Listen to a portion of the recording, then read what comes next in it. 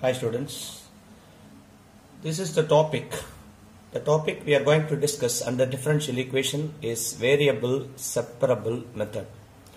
Variable separable method. Problem given to us is solve a simple question x dy plus y dx equal to 0. For solving variable separable method, this rule is very important. F of y into dy equal to f of x into dx.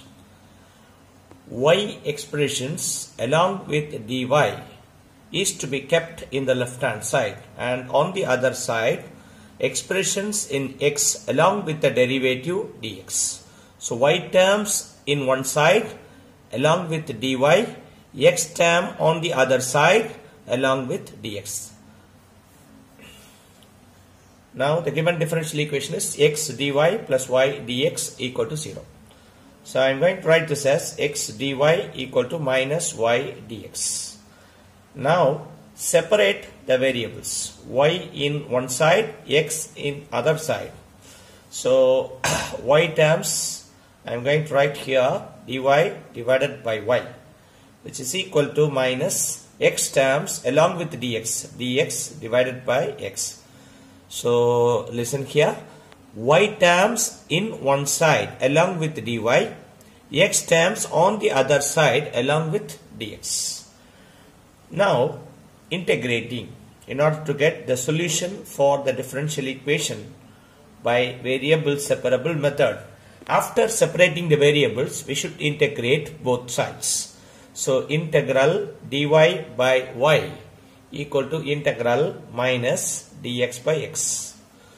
So as you all know, integration of dx is simply x and integration of dx by x is simply log x plus some constant. So dy by y is log y minus dx by x is log x. So each and every term is in terms of logarithm. So add this constant also in terms of logarithm, log c. So I can write this expression as log x plus log y equal to log c. So log x plus log y is nothing but log of xy, product rule.